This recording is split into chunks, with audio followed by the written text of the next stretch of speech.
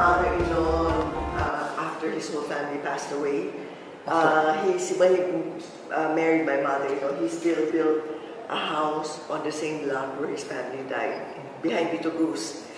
And recently, we cleaned up his house, and we saw all those bottles. Because then I asked one of my father-in-law's brothers, and sinabi niya na my father-in-law he was in the perfume business, and he used to mix perfumes. My father-in-law, he ran the first United Building. He first ran the Berg's department store, which is this one. It was in the ground floor. Kung saan yung hub ngayon, tsaka yung east-west map, that whole place was the Berg's department store. So during that time, it was parang Rustans nung araw. The 50s, 60s, yeah. He bought the business in 1951 from Ernest Berg. But he came here as a very poor boy, as a 13-year-old boy.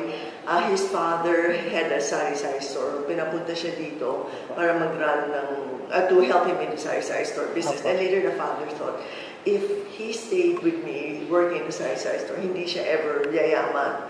So his father introduced him to some richer Chinese and told him na, tulungan mo yung anak ko. Then my father-in-law went on to work for many other people, but really, kasi he came from very poor, very industrious siya talaga. So many people were impressed with him. And then, so he started to accumulate some wealth, and then later his father, when my father was around 20 years old, told him, bumalik ka na sa China para magka-anak. And magka-asawa at mag-anak. Then later he said, no, ayoko, yung babalik ako dyan, then magka-asawa ko, magkaka-anak, and I spend all my money, babalik na naman dito, trabaho na naman, like our OFWs. So he told his father, ikaw na lang bumalik sa China at magka-anak ka. Ako mag-stay dito. But I think when he was 25, he also got married. He married this lady, her name is Li Shok-Eng. And this was in his younger years. And then so he was very prosperous by that time.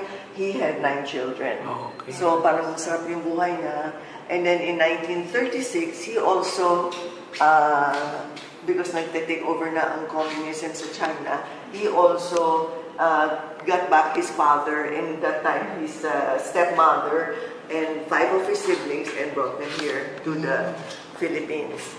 However, World War II happened, and the Japanese came, went to their house, which is behind Vito Cruz, and that time they took my father-in-law's brother, his name is Si Hua-san, on January 23, 1945. So the relatives, and they never saw him again. So the relatives said, if you stay here in this house, they will take you and your son, these two. Kasi matangkad na yung son niya. He was 13 or 14 years old at that time. So he and his son fled to San Juan. That was where his mother-in-law lived. Sa San Juan. Yeah, in San Juan. But unfortunately, when he returned, he saw that the Japanese had killed all his children and his first wife. Wala pong natira. So parang down na down siya. It was he became later a Methodist. It was the Methodist church who helped him a lot to parang weather all that hardship. And then as you know, the Chinese custom, when your wife dies, they always usually like you to marry the younger sister.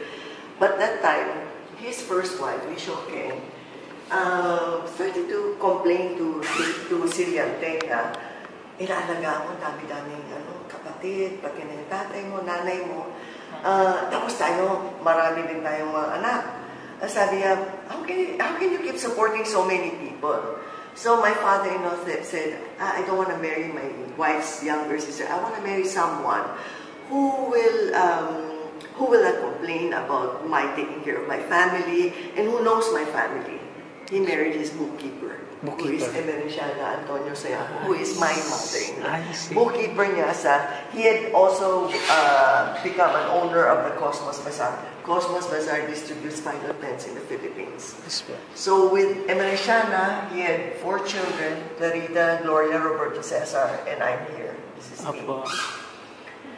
Lorraine. But at that time, I married into the family in 1978. When I married into the family, I saw this picture on his desk. It says to me, "My dearest daddy, with much love, Evelyn." And I said, "Papa, who is this lady?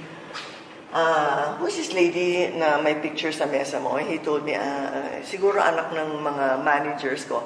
At that time kasi, anyway. So he said, then when we closed Berg's in 1982, by that time he had bought this building. He bought this building in 1979. So he said, that picture followed him also. So I said, "Papa, sino itong babae?" "Ay, hindi ko sabi ko sa iyo, yung anak ng manager ko."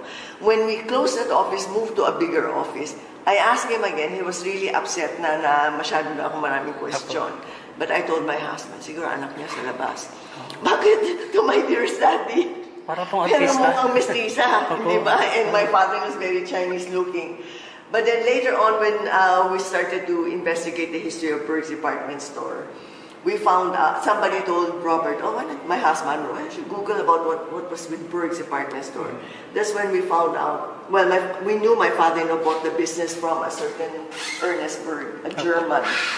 And we found out, there's a daughter who wrote a book about the war. Her name was Evelyn. When I saw it, I said, "Nako, parang kalimutan ko na yung picture, pero it was still there." Sabi ko, "Nako, I think that's the name on the picture." So I ran to the picture and I saw, it says Evelyn. Okay. And this is her book, Evelyn Berg, MP. Writer And then po pala siya. that night, we saw a synopsis of the book, and then that night I wrote to her and I said, "I don't know if you are the one, but if your father's Ernest Berg, I think my father-in-law bought the business from your dad." All of that is here documented here.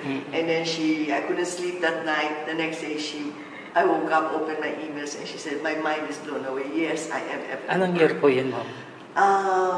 Let's see. This is 2011, so we probably saw her 2012. 2012.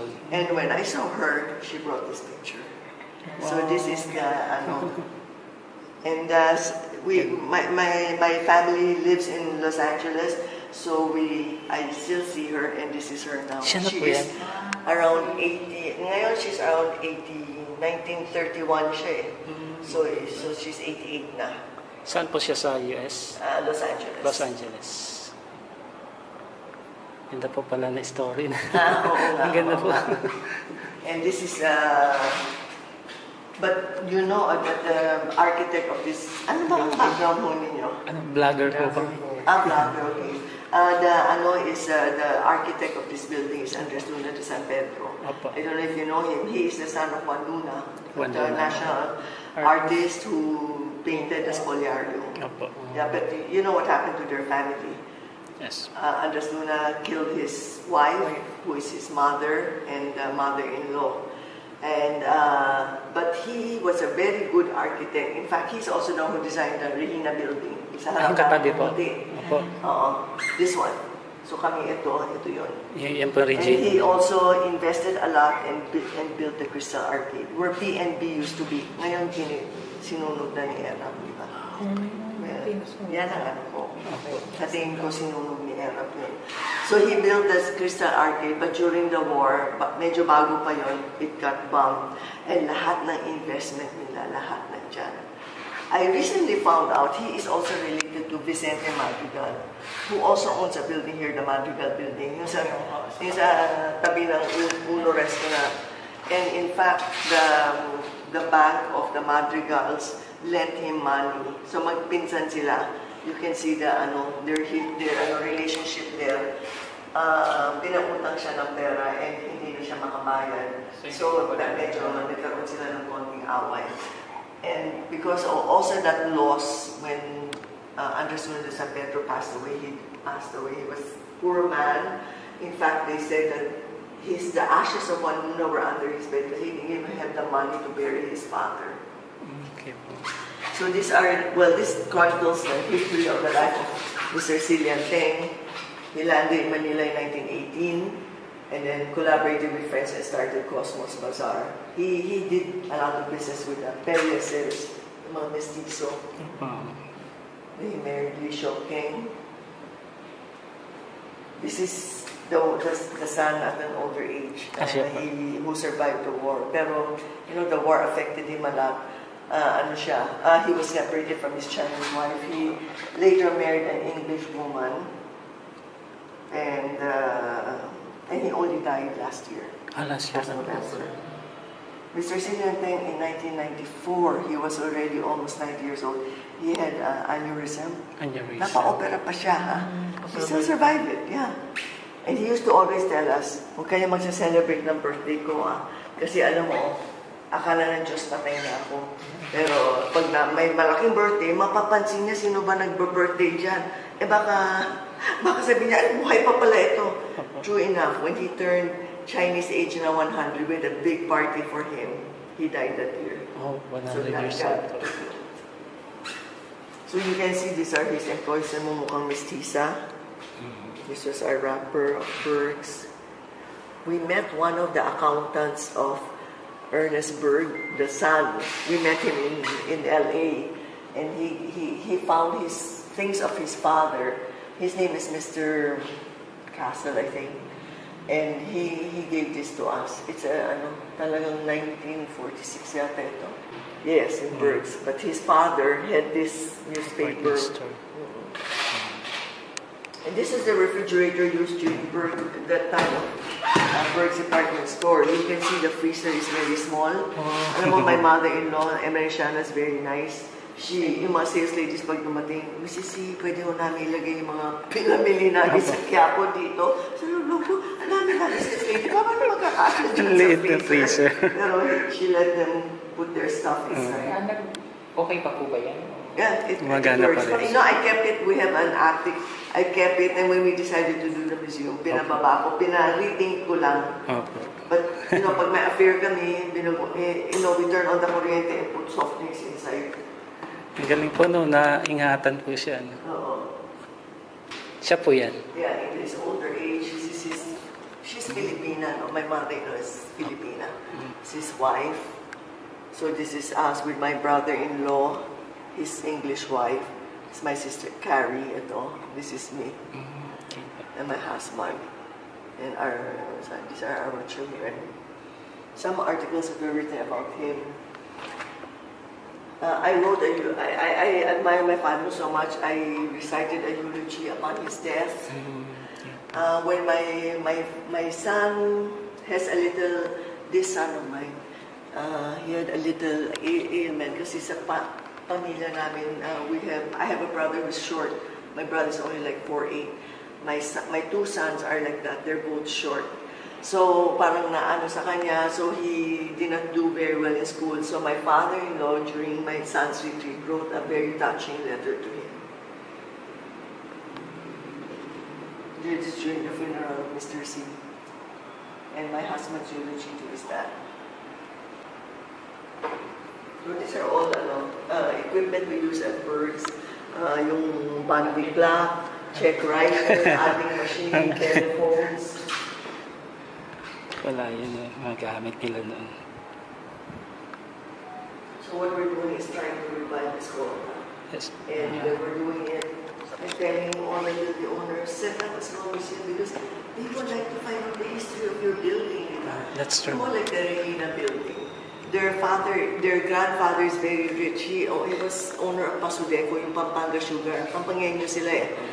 His father was murdered along with General Olivas. And I said, you should tell the story. And then maraming anak, I think there are 9 children. So now it's the Apo. Open din po yung Regina. Mahirap po. Unless may tour, then you can join the tour. But also, Calvo building has a small museum also. Ayan naman, it's open. You can go. And very rin, maganda yung things nila. Not as neat, pero very old newspapers, mga 1930s. Gano'n po kalayo dito, ma'am? Yung may Uno restaurant. Dyan lang po. Dyan lang. Sino po owner nun? The Dioticos. Ganda po ng story ng... Oo. I'm glad I saw you guys. So, okay lang po. Okay lang po. Popost po namin to sa YouTube. Okay lang po. Oo. Sige.